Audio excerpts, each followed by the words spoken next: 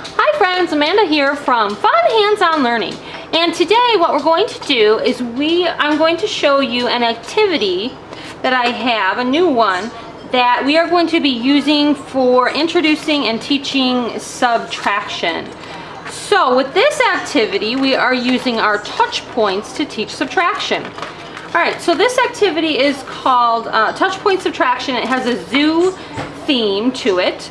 There are cards that look like this. We've got giraffe, monkey, penguin, an elephant. So we have some zoo animal cards here.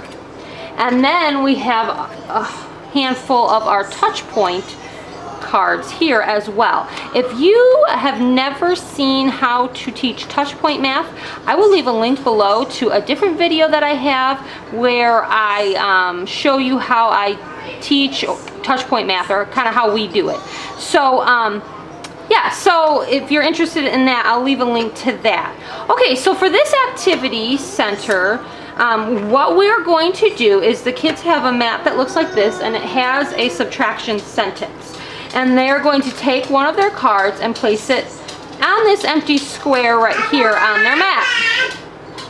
Okay, so each of the pictures, the animals are holding a different, food item. So you got the bananas for the monkey, and you got the fish for the penguin, you got the peanuts for the elephant, and you got the leaves for the giraffe. So what they're going to do is first they're going to count how many they have. So this giraffe has 1, 2, 3, 4, 5, 6 leaves. And then they're going to use their touch point cards and find the number 6. So here's my number 6. And I'm going to place that in the first spot on my map. Then we're going to take away 2. So we're going to subtract 2. So we're going to, and where they get that subtraction number is in the corner of the card. So we're going to find our number 2 card and place that on the map. Now, with touch point subtraction, we teach the children that we count backwards. So with touch point addition, we count forward because we're adding, but with touch point subtraction, we count backwards because we're subtracting. And the nice part about having the touch points there is they can touch them as they subtract. So we know we're starting with 6, and then we're going to count backwards, and we're going to touch our touch points as we count backwards. So we say 6, 5, 4. So our answer is 4. And then they would place their answer card on the map. Another thing you can do to make it a little bit more interactive for the kids, especially those kids who need something to do and it gets them more involved in their math, is to give them some manipulatives. So I have a few examples I'm going to show you today.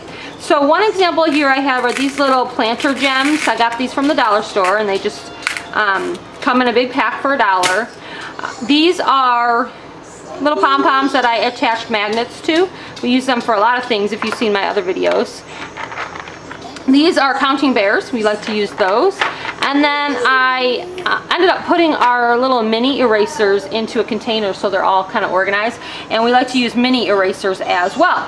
Okay, so let me show you how that would work then. So if you're doing the subtraction, you would start with 6. And then you would count back 2, but as you're counting back, instead of just touching, you would place a manipulative onto the points. So you say 6, 5, 4, and then your answer, of course, is 4. So they're using manipulatives so that when they're counting, they're actually seeing the amount there for them. And they're counting backwards again because we are subtracting or taking away. Now another way you could do this is, since we're starting with 6, you could have them start with 6 manipulatives. So I'm going to use the mini erasers for this one. And when with touch point math, when you see a ring around the circle, that means to do 2 times. So they would touch it 2 times. So it'd be 1, 2, 3, 4, 5, 6. So we're going to put 2 manipulatives on for each one. So 1, 2, 3, 4, 5, 6. Okay, so we're starting with 6 over here. I'm going to subtract 2 by counting backwards, but I'm also going to take 2 away from this 6, because remember, subtraction is taking away. That's what we're teaching the children. So we're going to say 6, 5, 4, and now our answer is 4. So let's do another one just to kind of show you that again. So what the kids would do, and of course there are lots of cards here for the kids to use, and then there are lots of these cards as well. So let's take the next card. So this one has 1, 2, 3, 4, 5, 6, 7, 8, 9 bananas.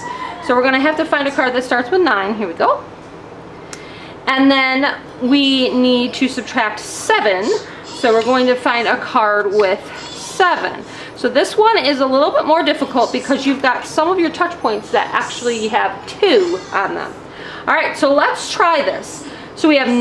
Now, if we were just using our fingers, we would do it like this. Say 9, and we're going to count back. 8, 7, 6, 5, 4, 3, 2. So my answer is 2. And remember, when it has the double circle, then we touch it twice. So our answer is 2. And I'm going to look through my cards here really quick to find my answer. And it's right here. Okay, now, if we were going to use our manipulatives, we could, since we know we're starting with 9, we're going to count back 7.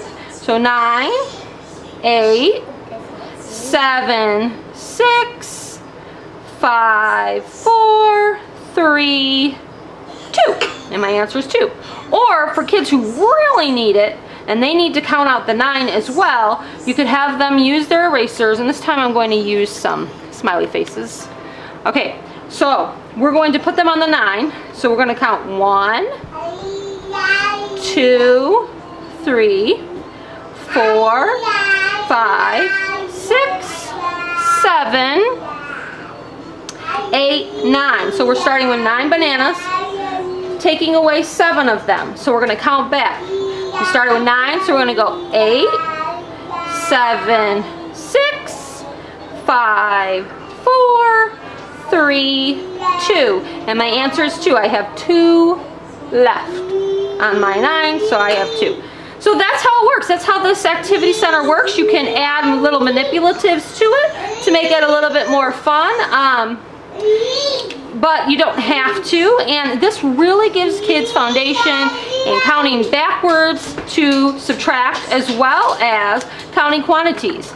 And so, and of course it's got the cute little zoo theme that I put on there. Alright, I will leave a link below to this activity. I'm excited to use this with my kiddos this week, and I hope you will enjoy teaching Touchpoint Subtraction. We'll see you next time, guys. Bye!